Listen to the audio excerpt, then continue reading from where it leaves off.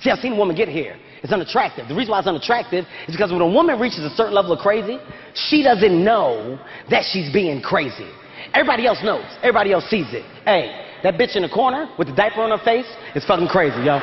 She's fucking crazy. She's a psychopath. Everybody else knows except her. Here's the thing. I was in that situation.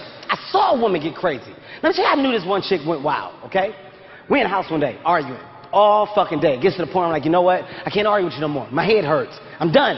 I'm getting in the shower. I'm getting dressed. I'm going to the store. True story, people. That's exactly what I do. Get in the shower, get dressed, get in my car, start driving to the store. On the way to the store, I hit a speed bump. When I hit the speed bump, I hear a lot of noise in the trunk. Boom! Boom-doom-doom! Boom! That's weird. I ain't put shit in the trunk. The fuck is all that noise in a goddamn trunk? I'm small. I get scared fast. So, I get out the car, I pop the trunk. This is some true shit. I pop the trunk. When I pop the trunk, this bitch was stooped down in the trunk like this, looking at me. I see her in the goddamn trunk.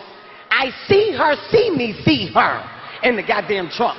I just caught you in the trunk of my car. You gotta say something to justify what the fuck I'm looking at.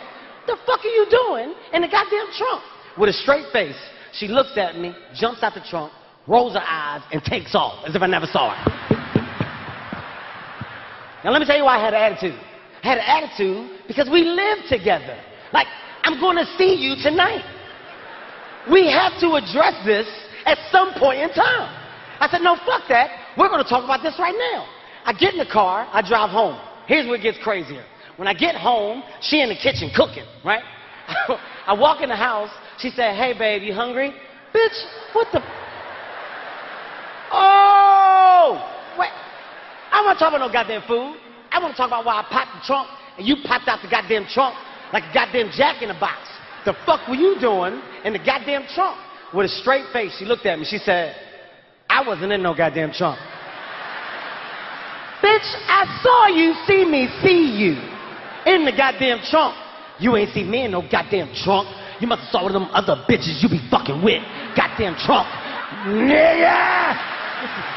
It messed me up so bad, I started thinking. I was like, did I have another bitch in the trunk? I might have. Oh no. I might have put another bitch in the trunk and forgot she was in the trunk. You know, let's go! Wish it, watch it. Then fuck your partner. Take all of your